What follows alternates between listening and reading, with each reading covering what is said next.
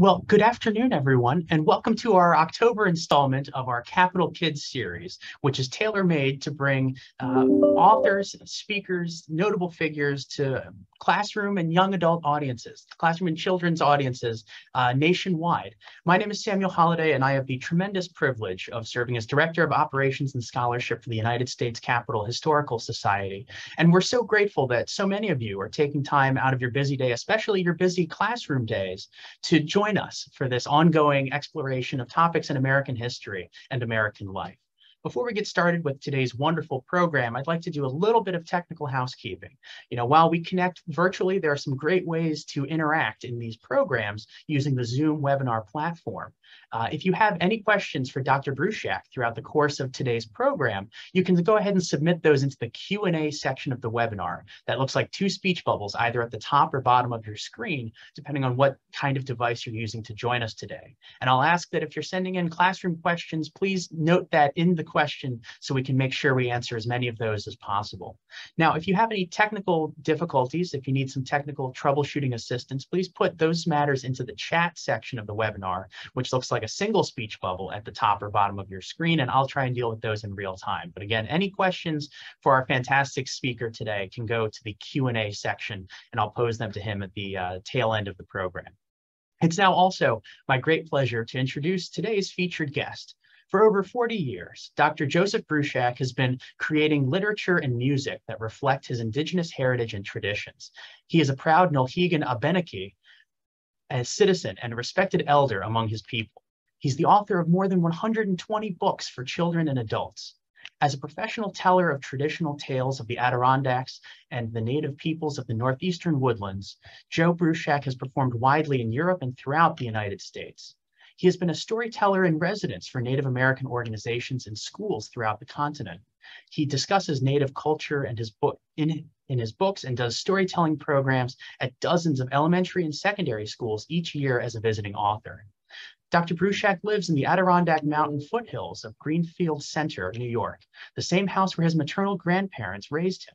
Much of his writing draws on that land and his Native American ancestry. Although his Northeastern American Indian heritage is only one part of an ethnic background that includes Slovak and English blood, those native roots are the ones by which he has been most nourished. Dr. Bruchac's honors include a Rockefeller Humanities Fellowship, a National Endowment for the Arts Writing Fellowship for Poetry, the Cherokee Nation Prose Award, the Knickerbocker Award, the Hope S. Dean Award for Notable Achievement in Children's Literature, and both the 1998 Writer of the Year Award and 1998 Storyteller of the Year Award from the Wordcraft Circle of Native Writers and Storytellers.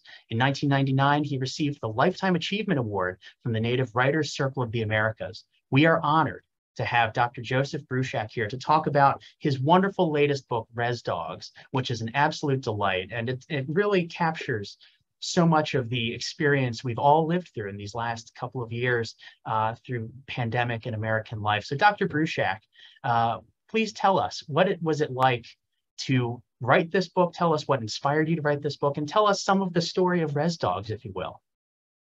Kwai ni Dovak. Hello, my friends. I'd like to introduce myself in the Wabanaki language. Louise Sozap, Alanoki Dahozid. My name is Joe, or the Peaceful One. And I Salato Galanobison Vik, Taladalon, that garden above the area we call the Saratoga or the Medicine Spring Place in the Adirondack Mountain region. And Ta'alobania, I am a human being, Ta Kiak, as are all of you. We're all part of one circle.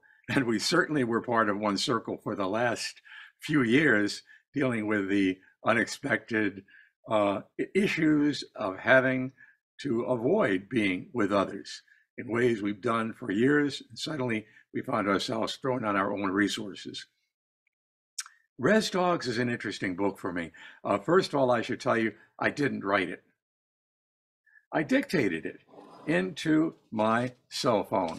Every morning, I would walk my dog, and as I walked my dog, I would talk into the phone the things I was thinking about, and it gradually became chapters of a story that seemed to be coming to me as I was doing that walking with my dog. Dogs have always been very important to me, as I think you may guess if you read Res Dogs, they are to indigenous people all around this continent, Central and South America. And the idea of the dog as a companion is a very old idea. So as I developed this story, or maybe as the story developed itself, dogs were where it began and dogs were where it continued. Stories that related to them, stories that came from them, and of course, the relationship between us and those four-legged creatures.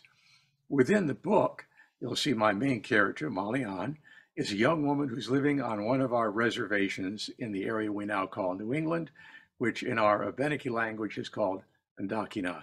Ndakina simply means our land, not in the sense so much of ownership as that we are part of it and that we share it, which is a very important difference. The idea of story is central to the book. That story is always used for at least two reasons traditionally, and I do this too with my writing as well as my storytelling. First, a story has to entertain.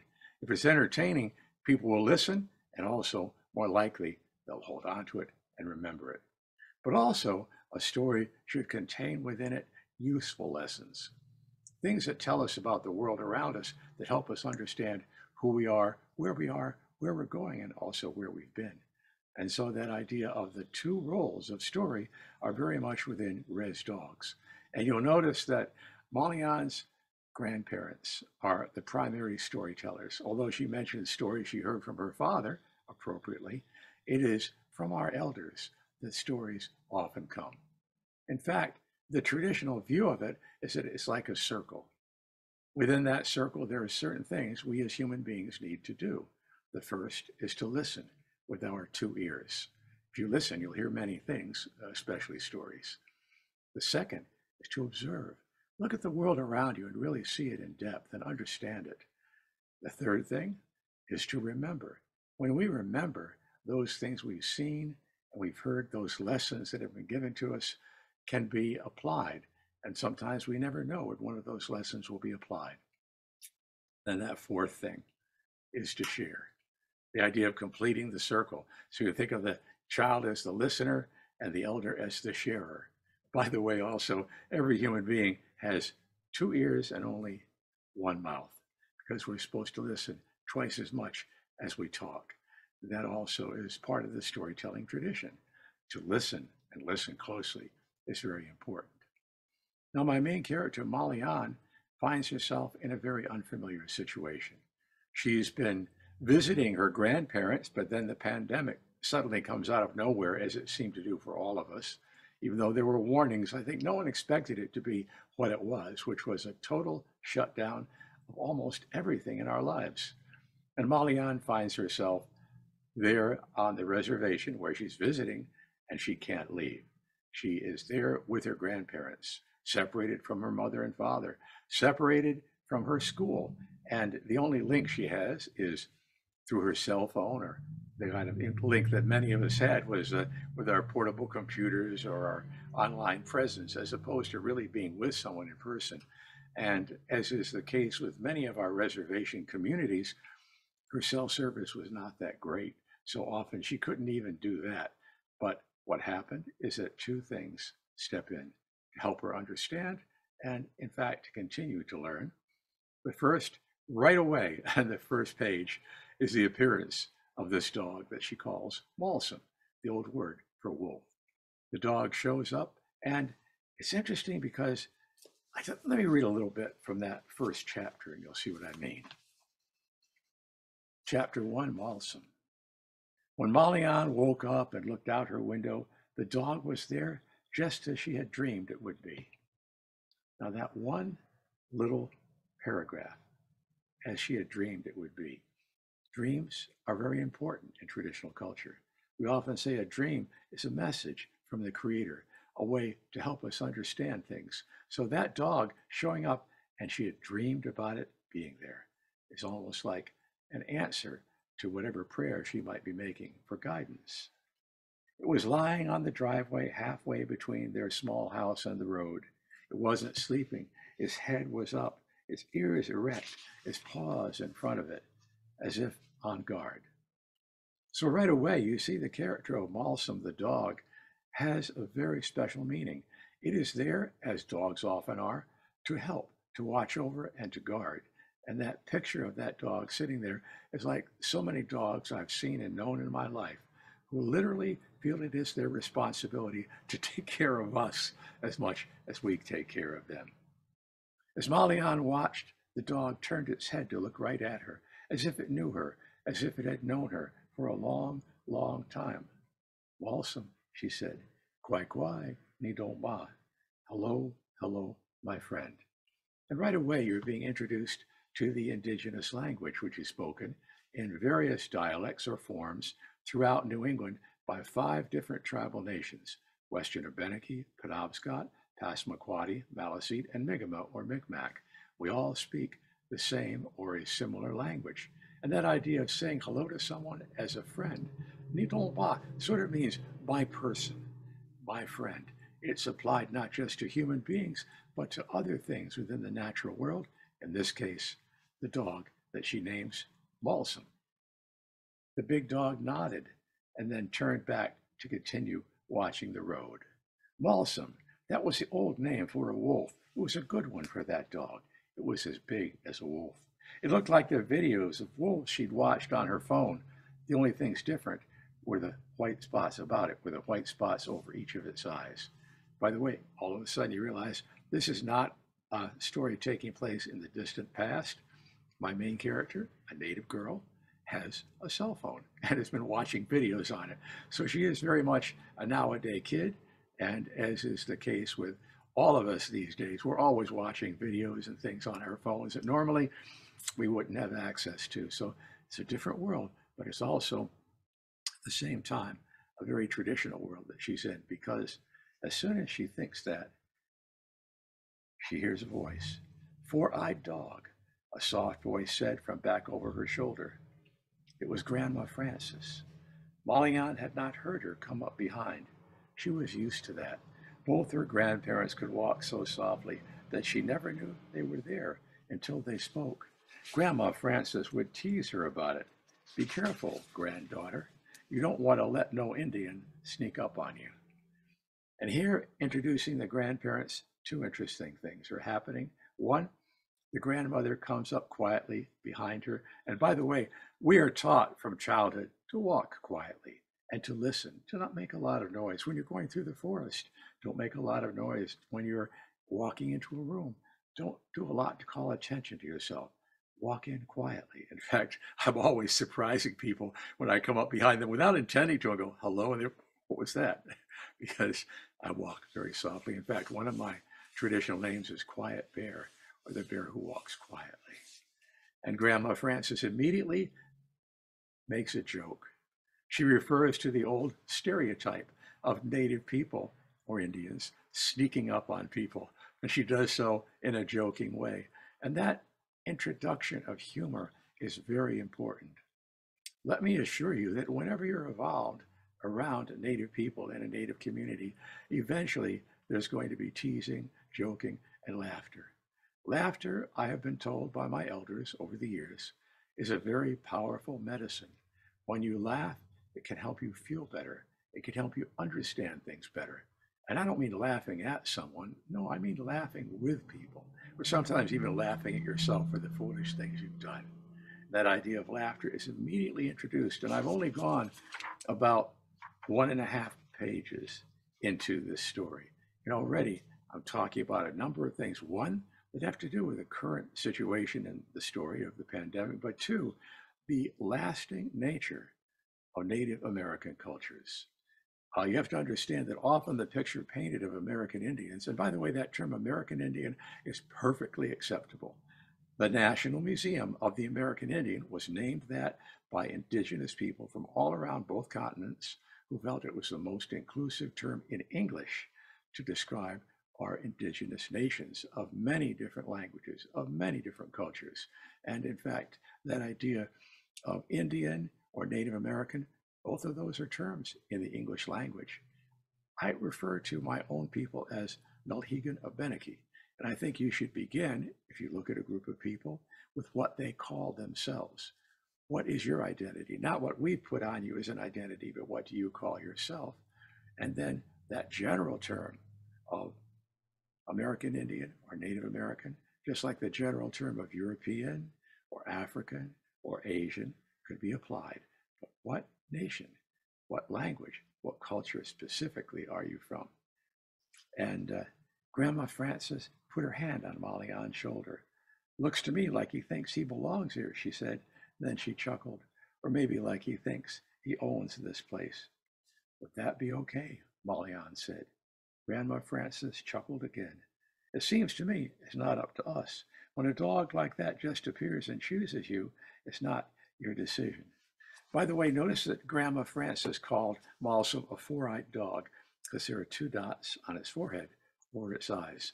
And you learn later in the story that traditionally among many of our people in the Northeast, when a dog was born that way, we said that dog has power, has a certain sacred or mystical nature about it, and can see with those two dots as well as with its two eyes. So it becomes what we call a four-eyed dog. Within the story, you'll find that stories appear again and again. Every story leads to another story. And the idea of story, which I mentioned earlier, as a teaching device is very important. If someone says to you, I want to tell you something that you need to know for your own good, I have to say, most people start going, la, la, la, la, la, la, la. You're not listening anymore. When someone tries to tell you what to do, it's human nature to resist it. But when you hear a story, people start listening. In fact, if you're ever in a group of people and someone says, let me tell you a story, you notice how people turn in that direction to listen, because story is a powerful thing. As I mentioned earlier, it's interesting, but it's also useful. Within our indigenous traditions throughout North America, by the way, I'm generalizing. Remember, there are 500 and more recognized tribal nations just within the United States, more than 500. And there are more beyond that. Some have state recognition, some are not yet recognized, yet they know who they are. And recognition is a complicated thing. It's sort of like being a thoroughbred dog. Only Native Americans and their American Indians have to be recognized by some entity which is not Native to be regarded as legally American Indian. That's another story I won't get into today. But the idea of a community knowing who they are and sharing their values, and almost all, probably all, of those 500 different Native nations and more, believe that we need to be respectful of children. The idea that children are to be seen and not heard is not an American Indian idea. If you go to any community, the kids are everywhere, taking part in everything. And they're learning by doing. The old way of learning is not by reading a book or memorizing a lesson, but by being with people who know how to do something and helping them and imitating them and eventually being good at it yourself. And if someone did something wrong, to this day, often the first thing that would happen is that someone would say, oh, let me tell you a story, not shout at them, not say they're stupid, not punish them. My grandfather told me when he was a child, his father and his mother never struck him. They never even shouted at him. But if he did something wrong, they would talk to him. They would tell him a story. And sometimes he said, I'd almost rather have been hit, because those stories were powerful things. A story can amuse, it can frighten. We actually do scary stories in our tradition. In fact, my two sons and I run something called the Indokina Education Center. It's an outdoor education center here in Greenfield Center, New York, on family land. It's 100 acres of a nature preserve, all in a conservation easement. And we do programs there of many kinds. And coming up on the 29th of this month, we do our annual Scary Story Night. So we tell traditional Native stories that are often very, very scary. But the idea of a story scaring someone, reminding them of what is wise or unwise to do, is very much part of traditional culture. In fact, it is often said that if you strike a child, you may damage their spirit. You may hurt their body. You may teach them the lesson that someone large has the right to abuse someone who is smaller. And the lesson being intended may not be taught at all because of that bad feeling you get from being mistreated. In fact, I would say in general, if someone is a bully, it's a person, a boy or a girl, a woman or a man, a person who has been badly treated by someone more powerful than they are, and therefore they then take it out on someone less powerful than them.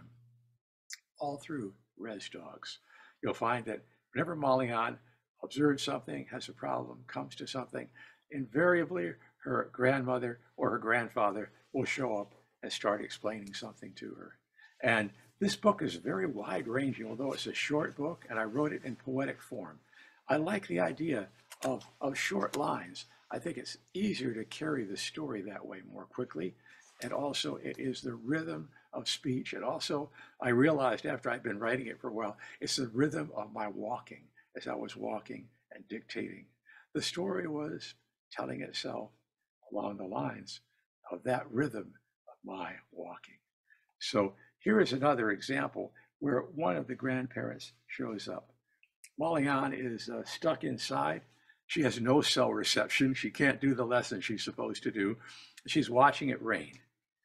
Malian watched the cold raindrops splashing down on the black plastic her grandparents used to cover the mulch on top of the garden. By the way, Native American community, Native American family, but they're using black plastic to cover the mulch, which is a traditional way of restoring fertility to the earth by giving back to the earth those things that otherwise might be thrown away as garbage. The heat breaking it down into good dark earth, cooking it real good all through the winter was what Grandpa Roy had said.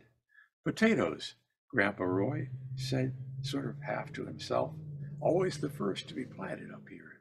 You know, potatoes came from Andean folks up in the mountains of South America, where it gets a lot colder than this.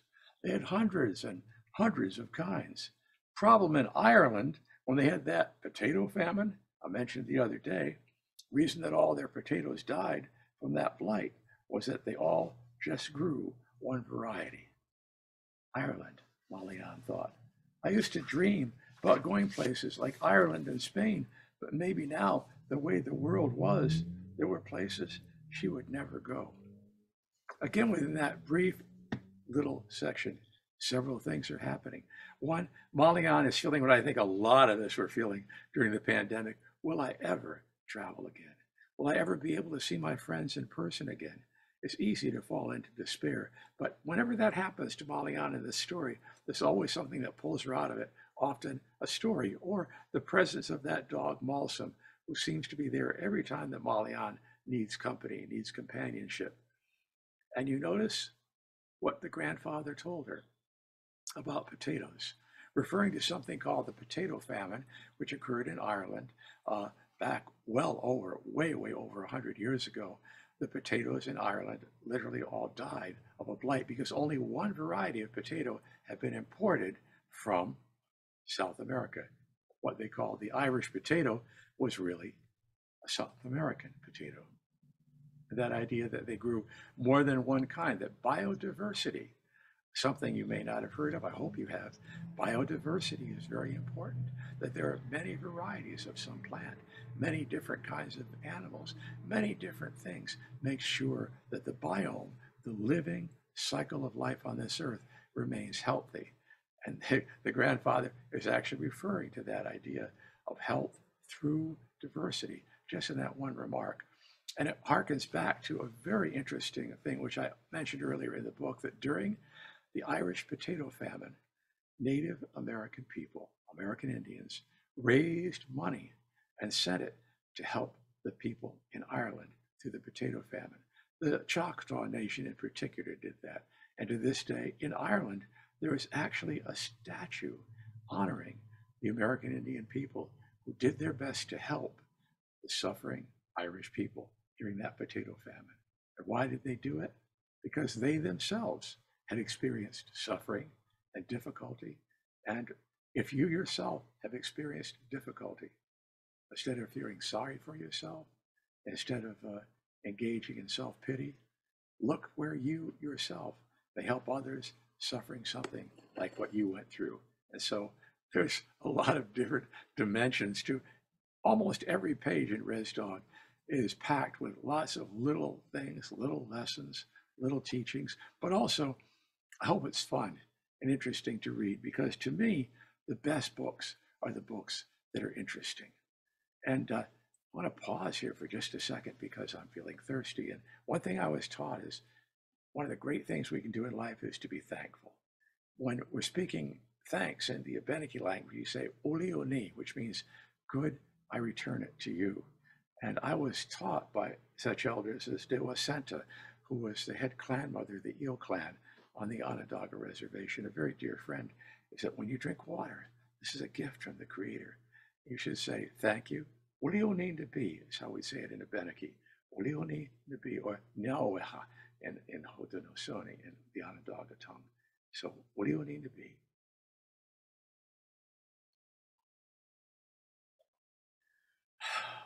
That water is really good, especially at that moment. There are little things we need to be thankful for. And that's another teaching, or I think experience within the pandemic that we've all been taught. There are so many little things we took for granted that no longer became possible. And Malian herself, I think, exemplifies that in many cases. I also wanted to share with you a couple of aspects of our native culture before going a little further and talking about the book a bit more, and then going to give you an opportunity to ask some questions.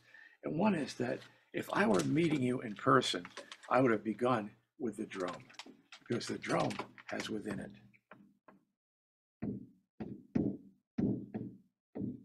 the sound of the heartbeat that brings us all together. And when we travel, to this day, we say we are doing something that we did long ago. We'd arrive in a new community. We wanted people to know we were arriving. Usually we'd be traveling. In your case, I'd be coming down the Potomac, that river that flows through Washington, D.C.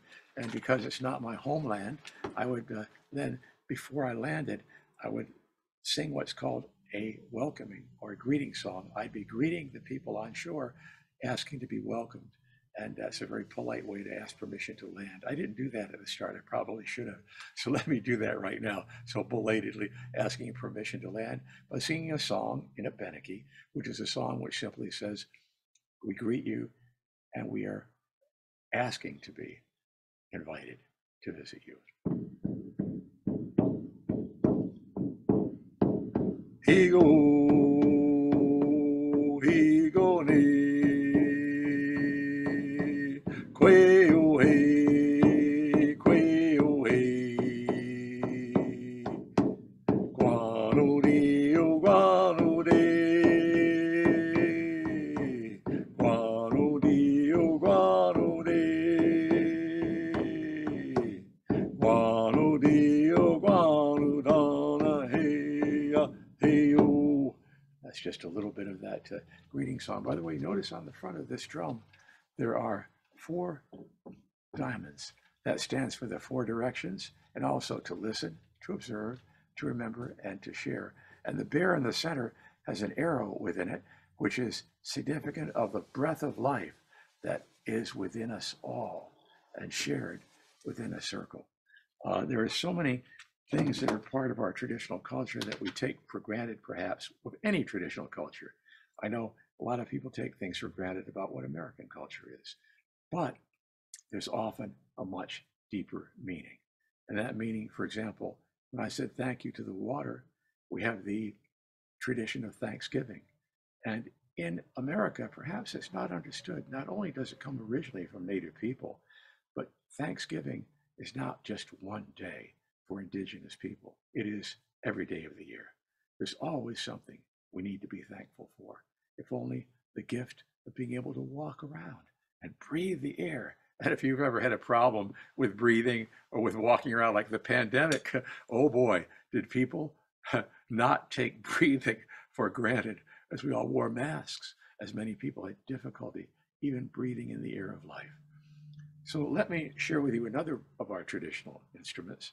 This is a Native American flute made from the branch of a tree. They say a woodpecker made holes in a hollow branch, and the wind blowing through it gave someone the idea of turning that into a flute, into a musical instrument. And I'm going to just play for you one of the songs I learned about 50 years ago from an elder named Swift Eagle, who was a very important teacher of mine. And this is a song to greet the day, a morning song from the Pueblo people of the Southwest.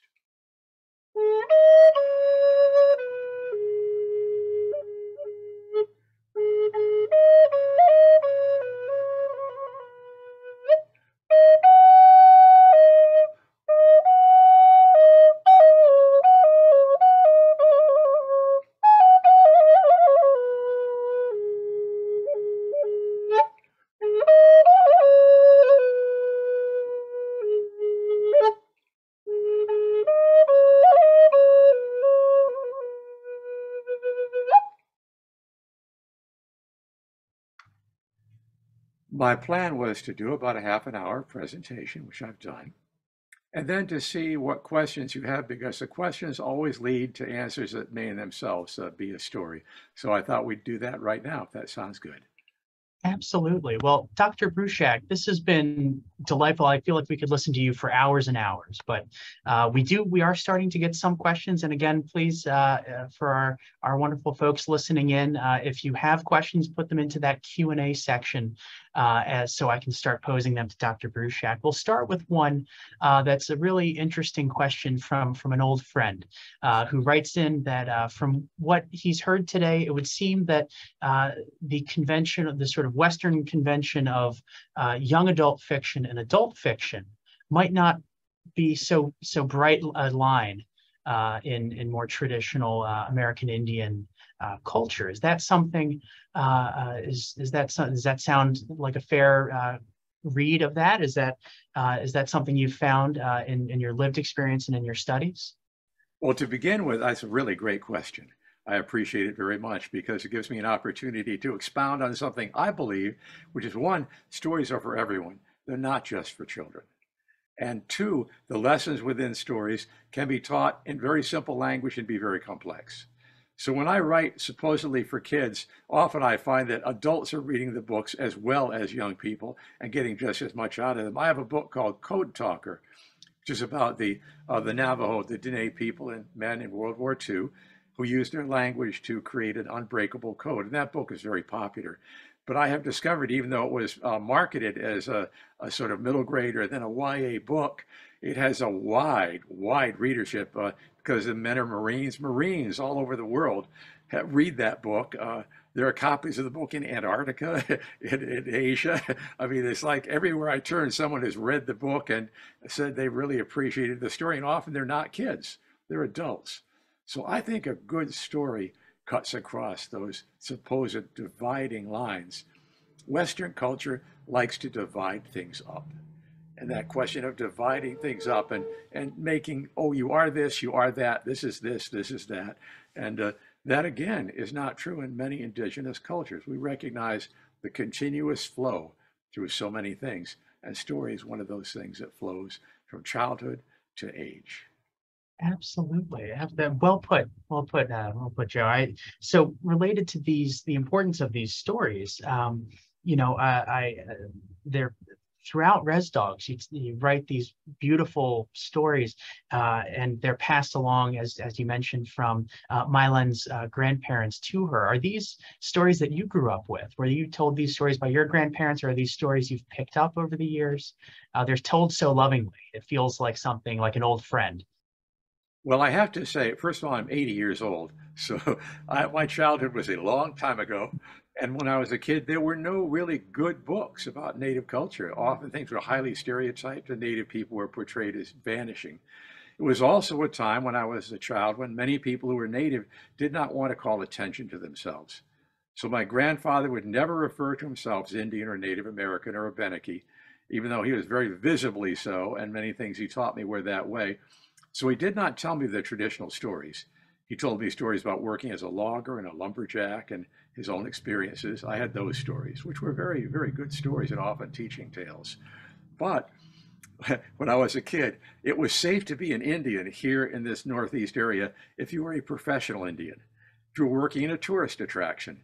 And every year we would travel around to places like, say, the Enchanted Forest in northern New York, where a man named Maurice Dennis Madawilasis, an Abenaki elder, taught many things. And I heard him tell stories when I was a little kid.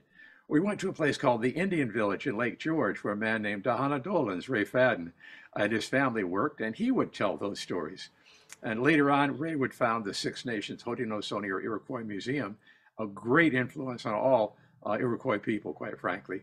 And my friend Madawa Lassus, Little Loon, he would become a mentor of mine. When I was an adult, I went around seeking out all these people I'd met as a child and seen in performance situations and really became close to them. So from my late teenage years on, I was seeking out those connections and learning those stories. So if I say I've known a story for 50 years, it might be I learned it when I was 30 years old, but they have a real wonderful relationship with the stories too. I always try to credit those who have given me the stories, who have entrusted me with the stories. And Res Dogs is an example of that. So many of the stories there came from, for example, Maurice Dennis, Madawi Lassus, or Stephen Laurent, Atian Lolo, or any one of a number of other people throughout New England. And I deliberately did not identify the reservation. I left it open so that it could be one place or another. It could be Pleasant Point. It could be another reservation, even New Brunswick, where many of our people are located. So there is that as a long answer to a short question. Oh, it's an excellent answer. And and first off, I would never have believed 80. So congratulations to you, sir. I've got a comment from one of our wonderful listeners who says that you remind them of Mr. Rogers, and they mean that in the most glowing way. And I echo the sentiment. So you've charmed us thoroughly, and questions are still coming in, but I wanted to pass that along. Well, I have to make a comment there because I love Fred Rogers. One of the things I've done over the years is writing and poetry workshops and storytelling workshops in prisons. And the Western Penitentiary in Pittsburgh, Pennsylvania, had a room for the visitation of families, and Fred Rogers funded that room and made it possible for parents to get together in the prison. And I visited Fred on set a couple of times. And one of the funniest things I could ever imagine happening, he was so much himself no matter where he was. We were talking and the phone rang and he picked up the phone. It was his wife. And Fred Rogers goes, "Oh, hello, Mommy. I'm here with the most wonderful man right now. And we're talking about stories. It's so interesting. Now, you want me to, okay, Mommy, let me write that down. A quart of milk, a dozen, taking down a grocery list to pick up on his way home." And I'm thinking, oh, Fred Rogers, I want to hug you right now. Oh gosh, it just warms the heart. Absolutely. Oh my goodness. And how wonderful that you got to meet and know him. I've got a couple of questions coming in about the music, and thank you for treating us to that as well. One of our listeners asks a bit of a personal preference question. Do you prefer the drum or the flute? I know it's a difficult question to ask, but you know, we have folks who may be aspiring musicians on the call here. Well, I don't mean to be facetious, but do you prefer to breathe or do you prefer to have your heart beating? Each Right. one has its own power and its own place. And I've done music for many years of many kinds. And my two sons and my sister and I used to perform together as the Dawnland Singers. We're using drum and flute and guitar. I also play guitar. And I think as a musician, you have to listen to your heart. Of course, there's the beat, there's the rhythm, but also follow the path that is important to you and never expect it to be easy. As I once said to a friend who, I had a situation where someone came up to me and asked me if I could teach them traditional medicinal ways. And I said, no, I really can't do that. But I have a friend who's a medicine person who needs help. If you could spend time with this person, maybe live with them, maybe help them with their groceries, they'll teach you things as you go along. The person's response was, no, I wanted a weekend seminar. And my response to that was, life is not a weekend seminar. So if it's music or any other undertaking, expect it to be time consuming, to take time, and expect it to be something that will be a process that is gradual. And you'll gradually get better as you go along if you stay with it. Well put, Doctor. Well put. If I can pose another musical related question, you know, the especially, you know, writing this wonderful book in verse, it does, you know, lead to a question. Can you talk a little bit about the interplay of storytelling and music, or telling stories through music? Since, you know, it seems that they would work well together. Could you speak to that a little bit? Yes, they flow together. In fact, that's true in many parts of the world. I was honored to be a volunteer teacher in West Africa for 3 years. And I was in Ghana as a teacher, and I would hear traditional storytelling. And often a person would be telling a story, maybe an elderly woman is telling a story, then she would start singing a song. And everybody would start singing along with her, even though they hadn't heard the song before, but the song would carry the story along. So song and story really flow together in appropriate ways. And I cannot separate the two at times. I think that you really need to know the power of song to be able to access the power of story. And the voice itself is a musical instrument. I say we have three major musical instruments: the drum, the rattle, and the flute. But there's a fourth one. That's a voice. Excellent, excellent. Well put again. My goodness. There are a couple of really wonderful passages that, as we've been enjoying your book, my colleagues and I were particularly drawn to. And if you don't mind, I'll go ahead and I can read them out, and just if you can expound on the feeling and the inspiration. There's one passage on page 175 that no one should feel guilty about the past unless they're not doing anything about the present. And it goes on, think about what we are doing now and how it will affect the world 7 generations from today, and not just in the next election. We work here on Capitol Hill. It's awfully tempting for some folks to just focus on that next election. Can you talk about that beautiful sentiment of taking a longer view and working for the betterment of your community? Yeah, I think it's something that we as human beings have to be aware of. There was a Turkish poet named Nazim Hikmet, whose work I loved, and he wrote a poem about planting trees. Even though you may never live to gain the taste of the fruit, that you're doing it for further generations. And that idea of we plant something now, and it may be generations in the future when it comes to fruition. So the indigenous view is not to just think of your life as the begin all and the end all, and not to think of just, next year or next presidential election, but to look to the long term.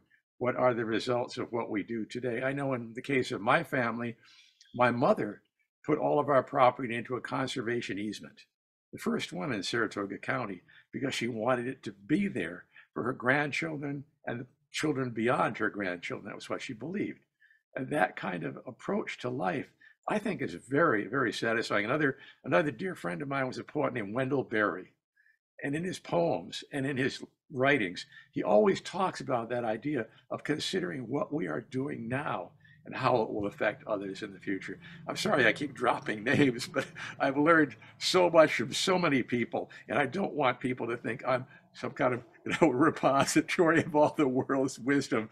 I'm often just paraphrasing something that someone else has given to me, and always trying to remember to credit them, which is really important, to credit those people who have taught you something, and to not just pretend that we always stand alone. We don't stand alone.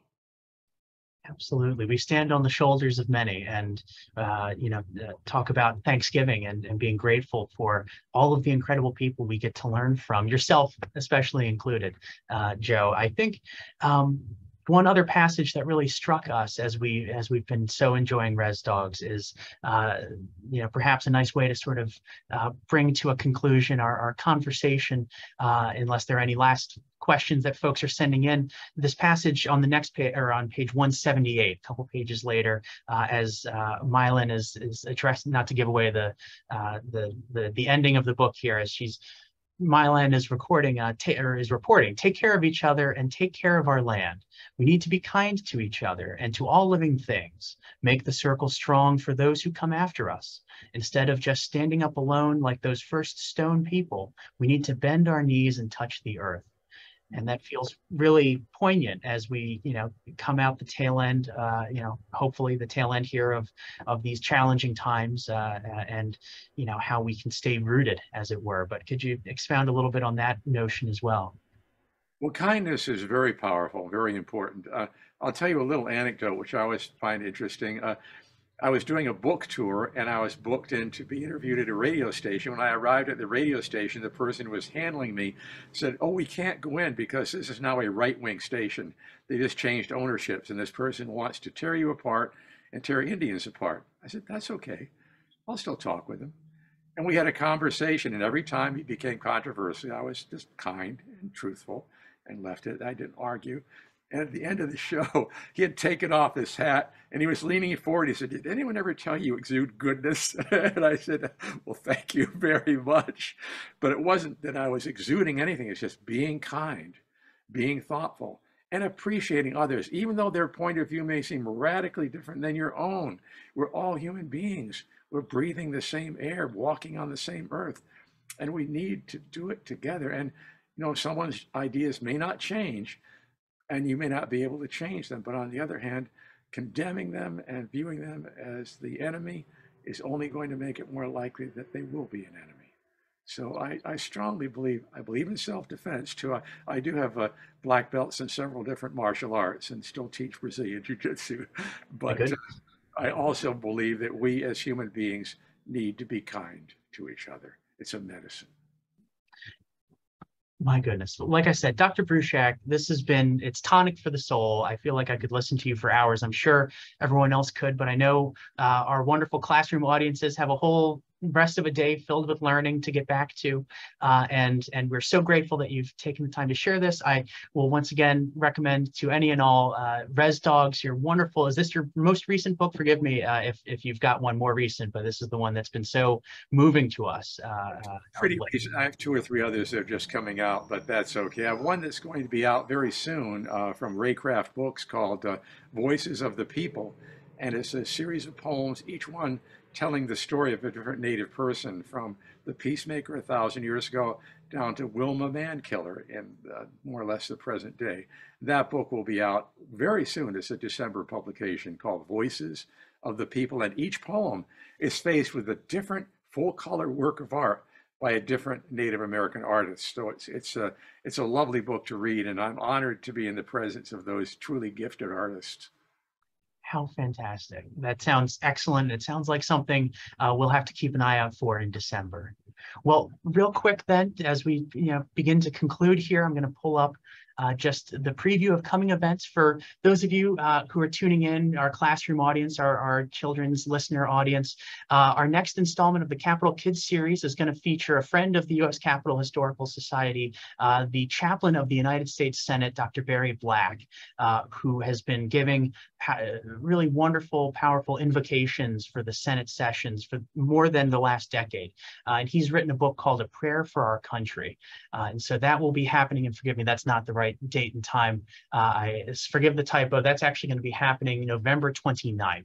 And you'll get an email about that. And then we have some other programs coming up here just for our general audiences. I know we have some folks who tune in from the general audience as well. We have The Bridge of Spies, speaking with Gary Powers Jr. about his father's experience as a U-2 pilot and the current state of U.S.-Russia relations, with a historian at the International Spy Museum.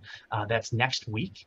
We've got How Thanksgiving Became a Holiday, from the Wampanoag and Pilgrims to Washington and Lincoln, which should be a really interesting exploration of the history of what is focused as a singular holiday by sort of civic tradition, but as we've heard, has much deeper and broader roots in American Indian tradition. And then last but not least, we're also very excited to have Dr. Joanne Freeman taking up the next installment in our series on the amendments to the United States Constitution, the 12th Amendment, the need to have a separately elected vice president of the United States, as opposed to it just being the runner-up in the presidential election.